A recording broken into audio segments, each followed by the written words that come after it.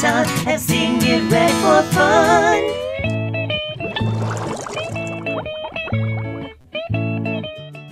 Happy 4th, everybody. Please come and join us for our stories today and for a lot of extravaganza going on at all of our branches, Andrews, Carver's Bay, Waccamaw, and Georgetown. Have a safe and happy 4th, and come join me for this story. Apple Pie 4th of July by Margaret Irvin. 7 days a week, 52 weeks, 364 days a year, and 365 in a leap year. Our store is open. Christmas is the only day we close. Even on Thanksgiving we open the store. Even on New Year's Day. Even today, the 4th of July. I hear the parade coming this way. Boom, boom, boom. I smell apple pie in Laura's oven upstairs.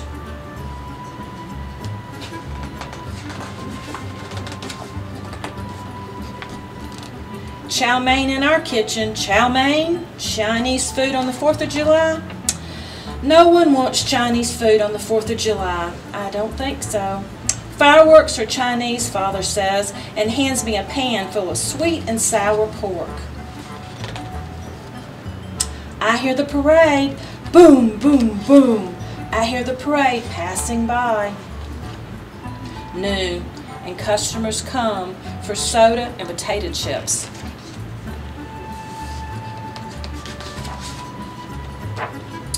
1 o'clock, and they buy ice cream. 2 o'clock, egg rolls. They're getting hard. 3 o'clock, ice and matches. About 4 o'clock, and the noodles feel like shoelaces. No one wants Chinese food on the 4th of July, I say. Mother piles noodles on my plate. My parents do not understand all-American things. I'm all-American. They were not born here. Even though my father has lived here since he was 12, even though my mother loves apple pie,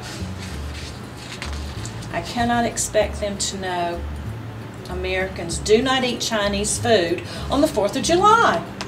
So I straighten the milk and the videos and sample a few new candy bars until 5 o'clock. Then, oh my goodness, when 2 hungry customers walk inside for Chinese food, I tell them, no one came, so we ate it all ourselves.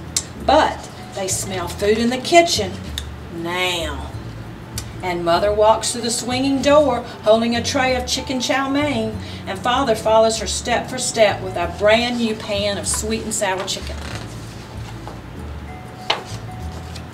And 3 more people get in line. 11 more at 6 o'clock, 9 at 7, 12 by 8.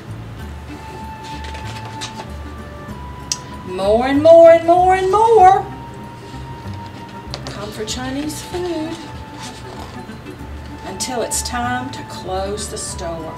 Time to climb to our rooftop chairs way up high beyond the crowd. Sorry, we're closed. Where we sit and watch the fireworks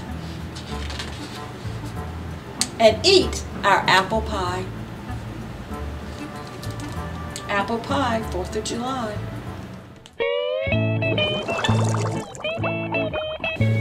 Hey everybody, happy 4th of July. We are going to talk about the French today because they were big allies of ours during the Revolutionary War. And one of the guys that was really important was Lafayette. We have lots of books that include him because he actually visited Georgetown County when he was here during the Revolution. But this is a cool one. It's part of the Nathan Hale series. So if you want to check this one out, let us know. Now I'm going to let Miss Natalie take it away. Bonjour mes amis. Je m'appelle Nathalie. We are going to read a book called Mr. Mosquito by Barry Dunlap. Je m'appelle Monsieur Moustique. I am Mr. Mosquito. Je suis rapide. I am quick. Et furtif. And stealthy. Je suis agile. I am agile. Et mal compris. And misunderstood. Méprisé par la plupart. Despised by most. et chasser. And chased. Oh. Ils aiment m'écraser. Aïe! They love to swat me. Et m'écrabouiller. Oh! And squish me. Je suis Monsieur Moustique. I am Mr. Mosquito. Et je And I ne mords pas. do not bite. While it may be a little known fact, only the female mosquito bites. Okay. Happy birthday, America!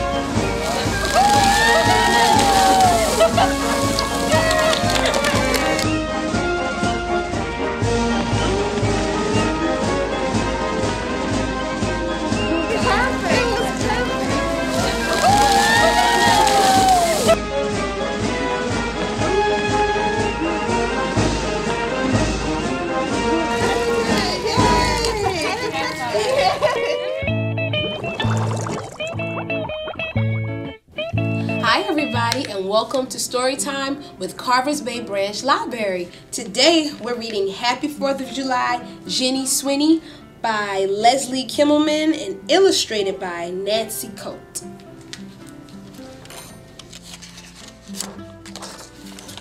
Sun's up high, 4th of July, lots of preparation for a day of celebration. Jenny Sweeney washes rags, Mrs. Berger hangs up flags.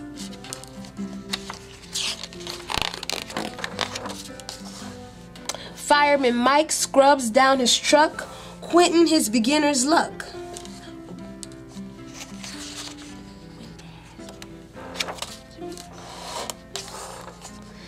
The Dollar family smiles proudly. We're Americans now, they proclaim loudly. Arjun dashes through the spray. That rascal Rags, he runs away. Lisa practices her twirling. Louis salutes the flag unfurling.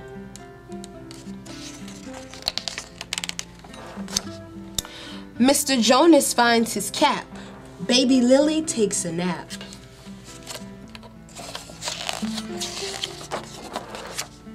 Mayor Swanson writes her speech.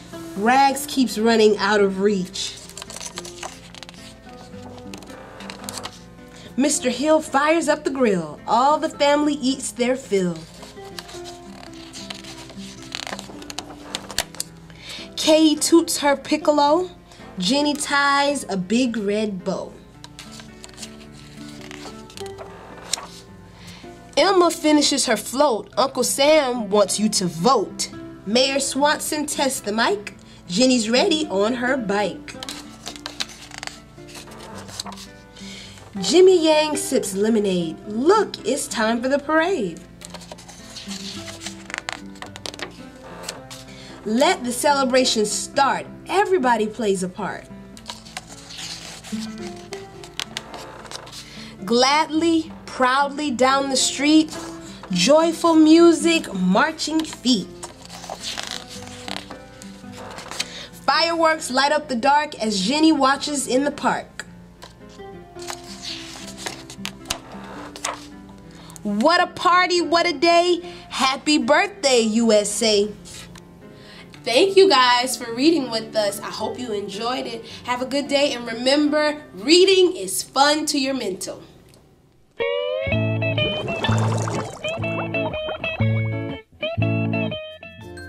Okay, so today we're going to do a 4th of July craft. It's using something that you probably have at home, I would imagine at this point, a toilet paper roll. I think we all have at least one of those floating around. And some plain tissue paper, some ribbon. You know, if all you have at home is Christmas stuff, you know, whatever, use that. If it's just plain red or it's another color, it doesn't matter. It doesn't have to look exactly like this. That's the nice thing about a lot of these crafts is that they're very adaptable because they're just pretty much a basic idea and then you can run with it and do whatever you'd like. So it's a little party cracker. I chose to put candy inside. You could put toys or you know, confetti if you want to put that in and make a big mess. That's up to you. I, of course, chose candy. So to do it, it's really simple. You have a sheet of tissue paper. I'm just going to fold it in half, and in half again. That makes it easier to cut. I'm just going to cut along the sides.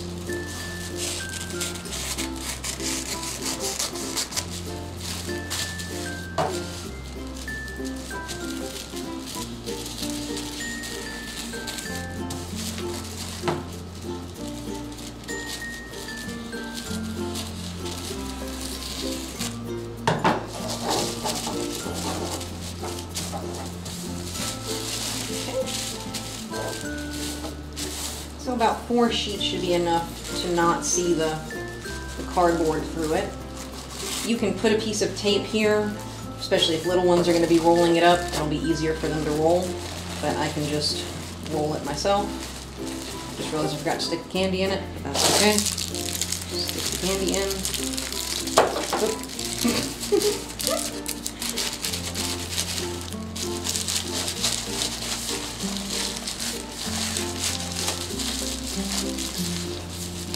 Twist.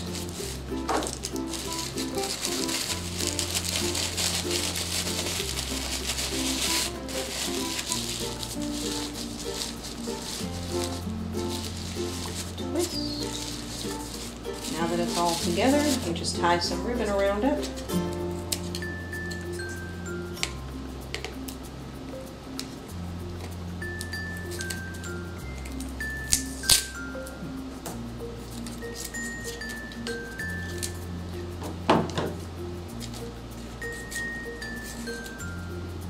I did 2 on each side, so it has 4 strands once it's tied.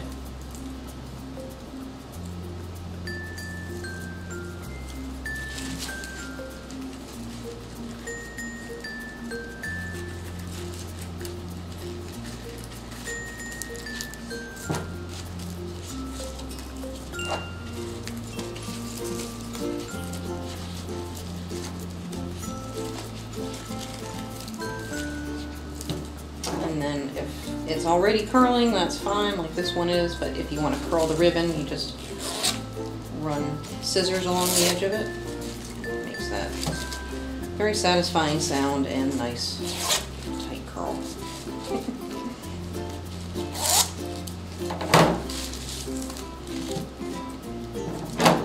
And then once you're done tying them, you can either give them to the kiddos to decorate, or give them stickers to put on, or paint or crayons, whatever you'd like to decorate the outside with. You can print off something on your printer if you have a printer at home and you'd like to make stickers for it. You could write people's names on them if you're going to have people over, and let them sit, you know, make them a little place setting for people. Yeah, it's just very versatile, very easy to adapt to what you've got at home. I mean, you could honestly even use paper towel to cover the outside if that's all you've got.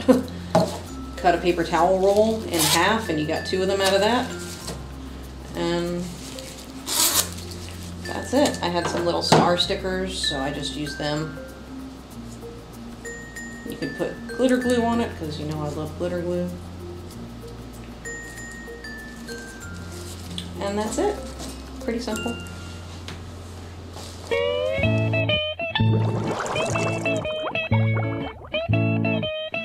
Yankee Doodle.